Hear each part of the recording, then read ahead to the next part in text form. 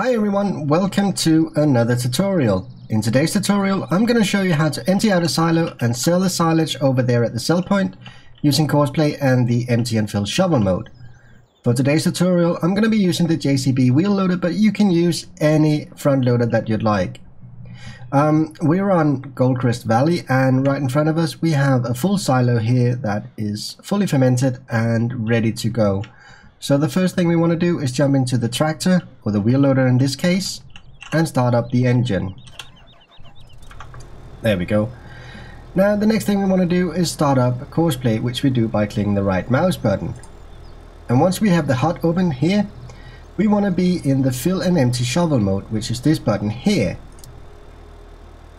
And now we're ready to start the course recording. The course recording for this one is a simple loop where we start out by filling up the shovel with silage. Once we have that full, we're going to go over to the sell point over here and empty out the shovel, and then we're going to return to the start point, which will be around here.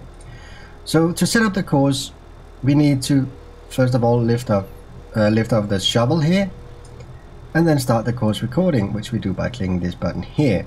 Now, before we start the course recording, I want to be sure that we are somewhat in the center of the silo. It seems just about fine there.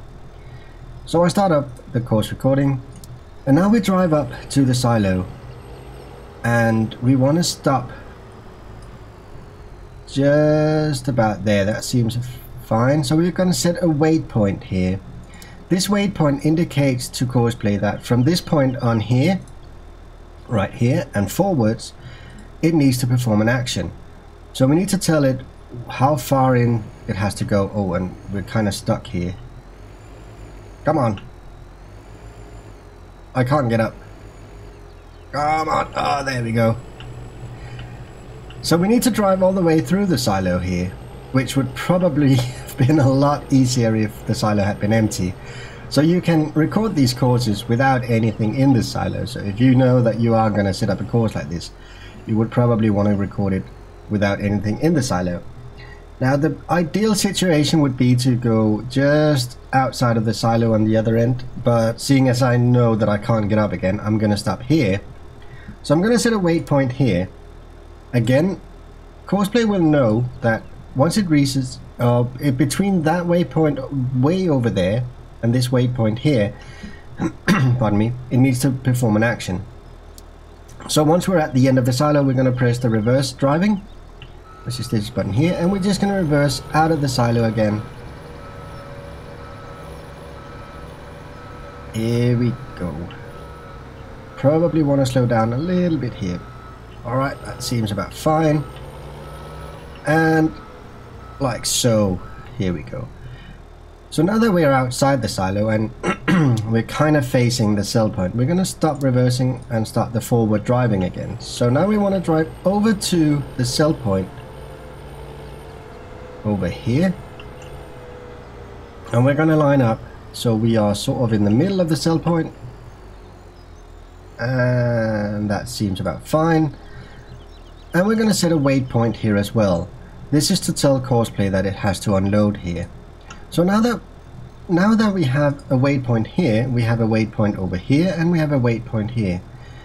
We are done with the waypoints. We have now told Courseplay that this is the route that it needs to take. So now we need to tell it to go back to the start.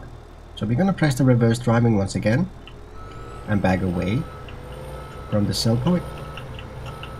Here we go. And start the forward driving again, and then return to the start of the course, which is up here. So we want to position ourselves. Oops, that was terrible, but alright, we're going to see if that works.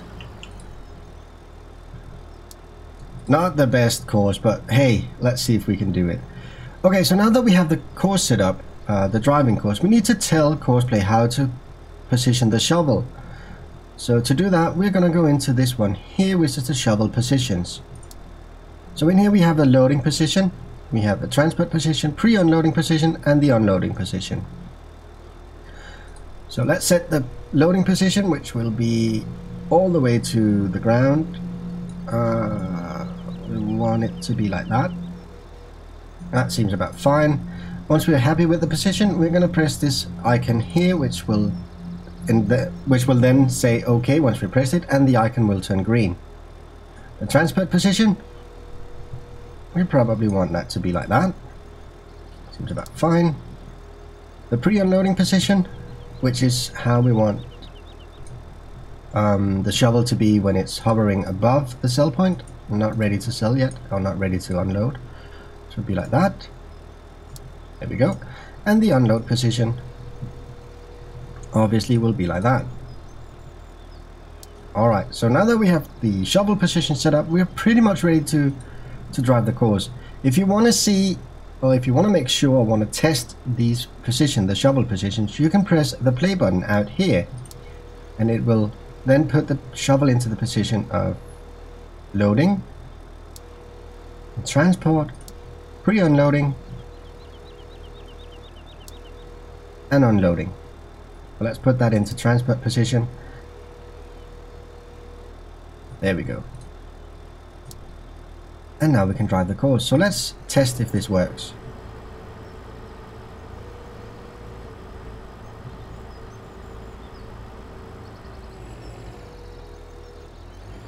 He's getting a full shovel there. That's quite a load.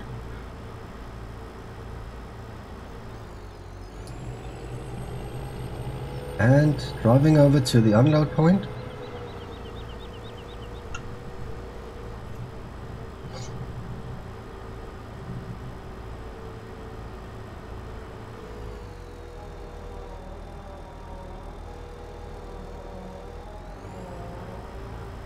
And then he's going to return to the start of the course.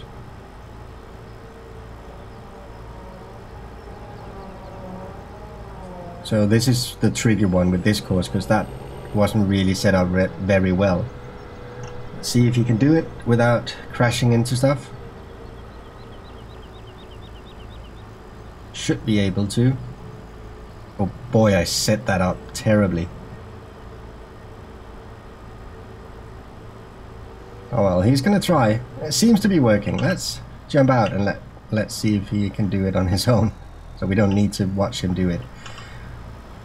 Now he's gonna empty out the entire silo here, and the shovel he has on the wheel loader can actually hold quite a load. It's just about 10,000 liters.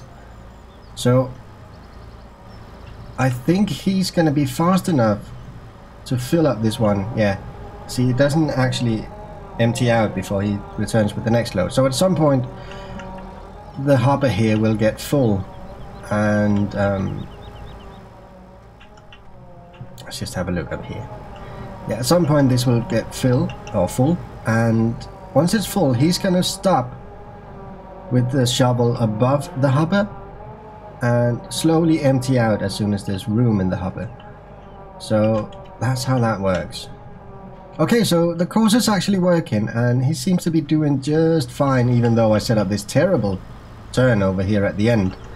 But he's actually doing fine. So let's go ahead and save this course, and we're going to call that BGA Silo 5